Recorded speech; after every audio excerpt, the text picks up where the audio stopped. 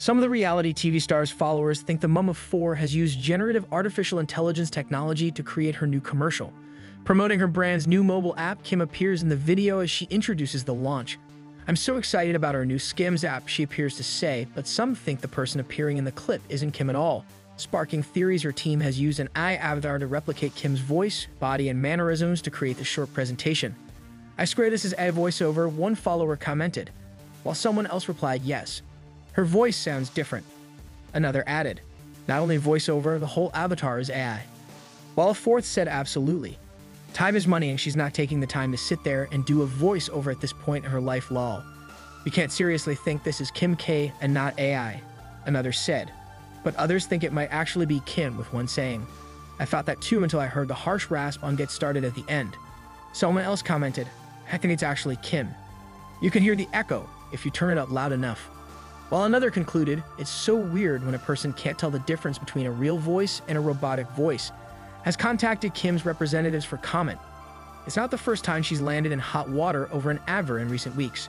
Earlier this month, she came under fire from her fans after she posed in a series of images outside a Starbucks coffee shop.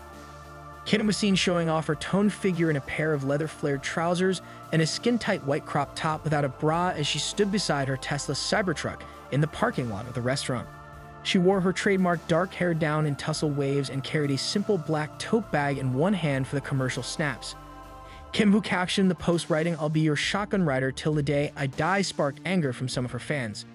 They took to the post's comments section to slam her for editing the photos and for seemingly staging an advert for Starbucks.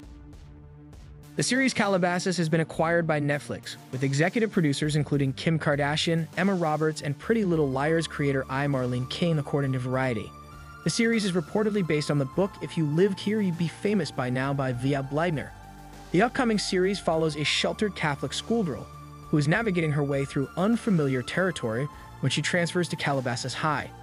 King will be writing the series and also serving as showrunner. Kardashian is serving as an executive producer alongside King and her partner Lauren Wagner through Long Lake Media. The project is currently in development at Netflix. Calabasas marks a reunion for Kardashian and Roberts, who previously collaborated on parts 1 and 2 of American Horror Story, Delicate. As a resident of Calabasas herself, Kardashian is no stranger to the city, which has been featured in reality series such as The Kardashians and Hulu's The Kardashians. Apart from the Calabasas series, Netflix also acquired the Kardashian-led comedy The Fifth Wheel last year. In addition to developing and executive producing the popular teenage drama series Pretty Little Liars, King has also written and executive produced the spin-off series Ravenswood and PLL The Perfectionists.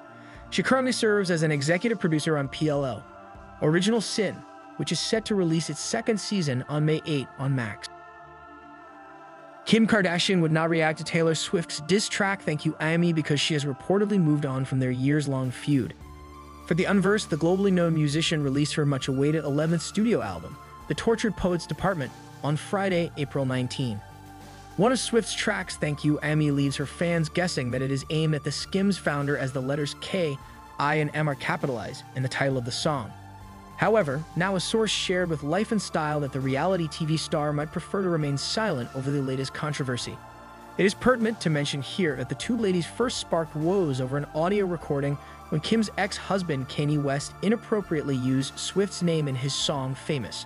Speaking of the incident, an insider shared, Kim probably does have regrets about lying about the editing of the now famous video, but it's fair to say that was caught up in the whole Kanye aspect of it. The source further stated she was basically protecting her man. "I'm sure Kim could clear up what really happened and why she did what she did, but I don't think she wants to revisit that particular situation."